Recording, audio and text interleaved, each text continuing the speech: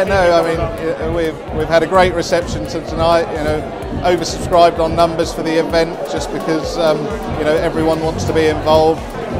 Everyone seems to be having a good time, and yeah, no, we'll look forward to opening officially over this weekend as well, and delivering some new cars in the very near future.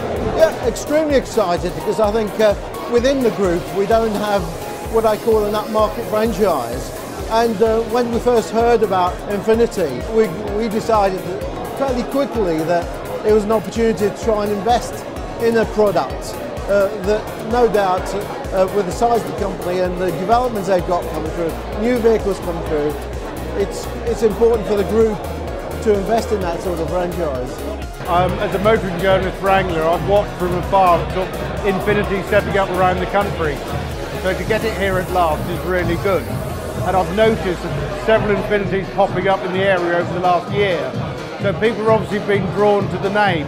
So it's really good that they can now be sold here, serviced here and looked after here by Norfolk people who understand Norfolk people. Well, it's been quite amazing really, because as our profile's getting bigger, particularly in the trade press, we have more people coming to us and starting the dialogue, which is very encouraging.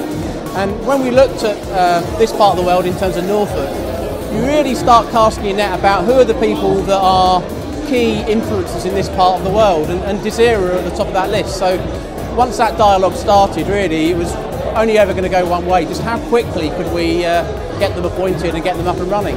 I have managed to get into a couple of them so far, and I've been very impressed by them. Very well built, good performance, and certainly a good bonus onto the premium sector. And the good thing about them is they have a sort of exclusivity, and if you're paying that kind of money, it's nice to stand out from the crowd. You know, the premium brand cars that we're all familiar with today, I think those discerning customers are looking for an alternative, and I think Infiniti offers them a great opportunity to be individual and try something new, and arguably something better than what's out there already.